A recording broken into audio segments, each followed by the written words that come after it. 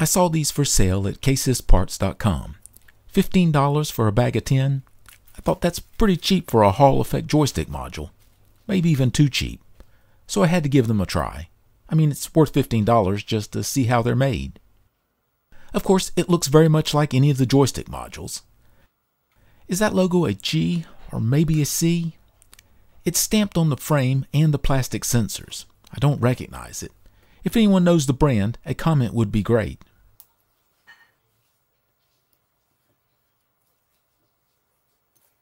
So there's a tiny magnet on the shaft, and the Hall sensor is mounted in the plastic shell that snaps on the joystick frame. Hall sensor is a 6-pin package with 93L35 on it. Even looks like it's mounted to a tiny double-sided PC board. That's a pretty strong magnet. Probably a small rare earth magnet, so not the cheapest of magnets in the thing. These joysticks have to be center adjusted, or maybe better to say can be adjusted to the center. The part holding the magnet can turn a slight amount apart from the shaft, and it's pretty tight, but it would need to be. A controller has to be able to handle a high amount of shock.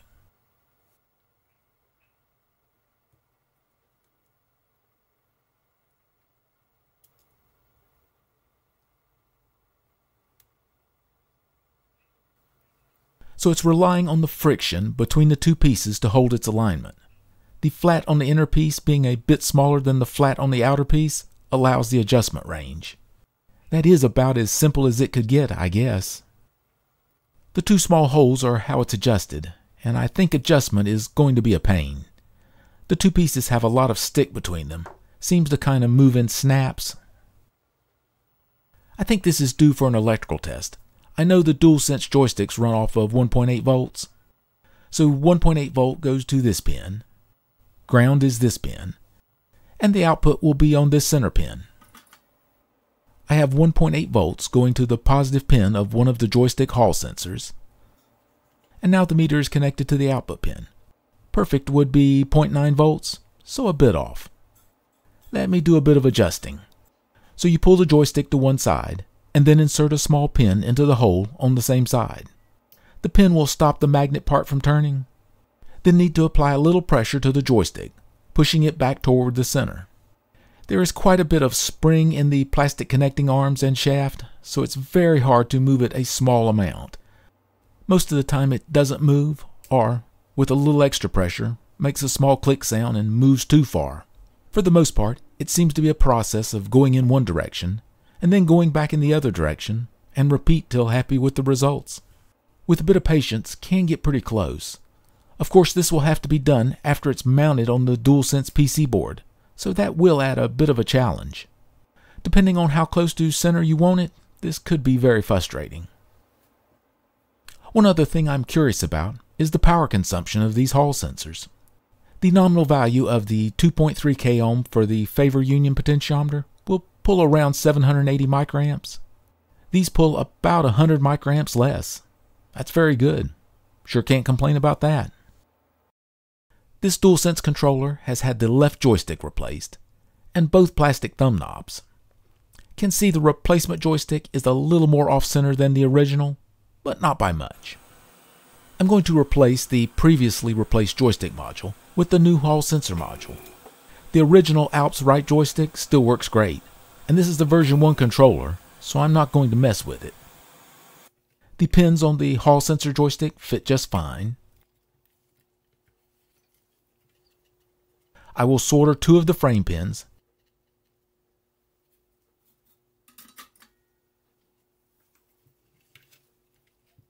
Then double check and make sure the joystick module is flush to the PC board. Once I'm satisfied it is, I'll solder the rest of the pins. Fortunately, don't have to have all the flex cables hooked up to test and set the joystick center. I'll hook up the battery, then the USB cable to the computer. Neither axis is off-center a whole lot, but let's see how close I can get it.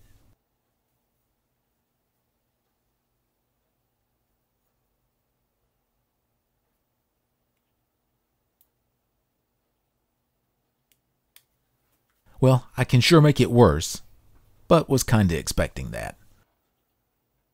I think it's just going to be a process of going back and forth till I get it where I want it. Of course, there is some hysteresis in the spring system of the joystick module, so it won't return to the exact same spot when moved. I'm stopping the left-right adjustment here. I think it's a bit closer to left-right-center than what I had in it. And it didn't take that long, under 3 minutes to get it close enough. Not really as bad as I was expecting. I really shouldn't touch up and down, it's so close, but I'm going to try and move it just a bit. See if I can get it any closer without knocking it way out. Didn't click, so that's good, and I think it did move. Yeah, I think that is a bit closer. Close enough anyway, so I'm stopping here. Time to put it back together. Thumb knob fits on it just fine. Mechanical fit is just like a regular joystick module. After putting it all back together, it looks pretty good. At least the test pattern looks good. I'll try it for a week and see how it goes. After using it a bit, I'm pretty happy with it. It does have a bit different feel when using it. I can't really put my finger on what the difference is, but it's not bad. In fact, I'm starting to really like it. I guess the big question is, will it stay the same over the long term? And that will take some time to know. The slightly different feel to the joystick made me wonder if it was a mechanical difference, or is it in the linearity of the output of the Hall sensor? This is one of the new Hall sensor joysticks. So let me see if I can measure the spring pressure of it.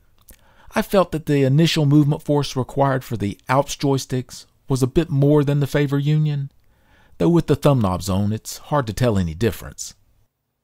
Doesn't look like the joystick moves till get to maybe 90 plus grams. And looks like a pretty consistent 90 to 95 grams of force the spring provides. Now with the joystick at close to its maximum extent, looks to be around 85 grams of force. Not really much change in pressure over the entire range of movement. Now here is the Favor Union joystick, and looks to be around the 90 gram mark before the joystick starts to move. This one also seems to be at 90 to 95 grams of force. And with the joystick near maximum extent, maybe a bit over 85 grams, but not by much. The pressures are not the only similarities between the Favor Union and these Hall sensor joysticks. Now the Alps joystick. Looks like it may be around the 110 gram range before the joystick moves. So it wasn't my imagination that the Alps took a bit more force to move the joystick. And the spring pressure seems to be in the 105 to 110 gram range, so a bit more.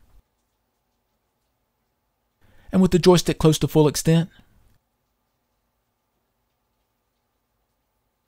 getting a pretty consistent 85 grams, so that's about the same as the Favor Union. So it's just the initial force needed at the start. Wonder if that allows the Alps joystick to return to a more consistent center position. I do wonder if Favor Union is making these for some other company. The Hall sensor part will snap in place on a Favor Union joystick. Of course, the shafts are different, so can't just replace the Favor Union potentiometers with the Hall sensor and magnet piece. But the mechanical parts are just so similar.